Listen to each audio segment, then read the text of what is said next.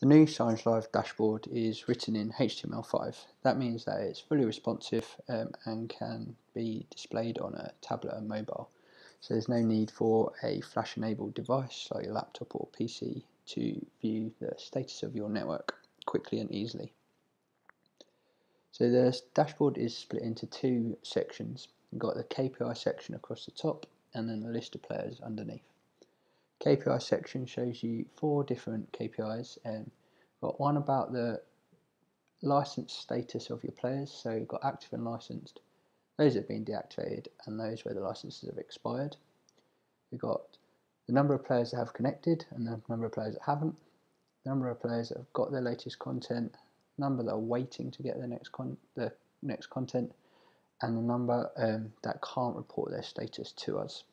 That's generally just in-store screens. We've also got the renewals, so how many have got a renewal during the next 7 days, next 30 days, and next 60 days. It's possible for you on a network by network basis to configure the 2 middle KPIs, the players that have connected and players with their latest content, to decide when they should be in a warning or alerting state. And you can do this by clicking on the cog.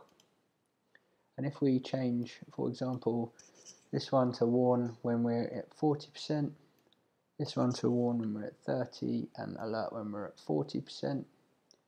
We'll just save that, go back to the dashboard, give it a quick refresh, and we can see now that we've got warnings and alerts showing for those 2 KPIs. So each of these KPIs allows us to filter the data that's shown in the table of players. And we can do that just by clicking on some of the links. So we're now showing the number of all the deactivated players. We can see the players that haven't connected, and we can see the players that are pending content.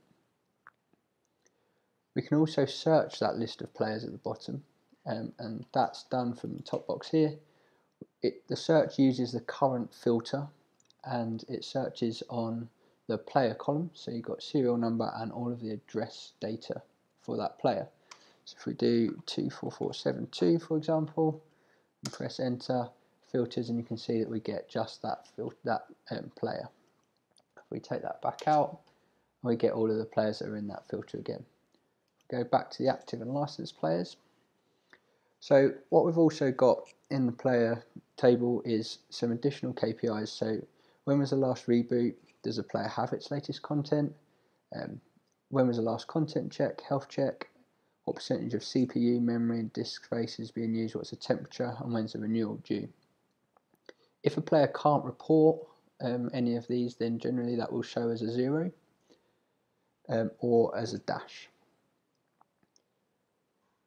What we can do as well is to get a little bit more information about these players. We can click on one of the player records. That brings up a little pop-up. You can see we'll get told the player type, and we get told the version of the client that's running as well. You can also get to the player manager and the full player record by using the little icon at the end. We can also filter this table again by further statuses, and there whether they've got no warnings or alerts, warnings only, and alerts only. So if we go to no warnings or alerts, we can see that we get the players up that haven't got any warnings or alerts.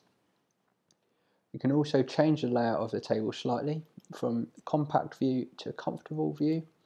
What we're getting there is just some more graphical representations of these KPIs, and these would change colour as they went into warning or alert statuses.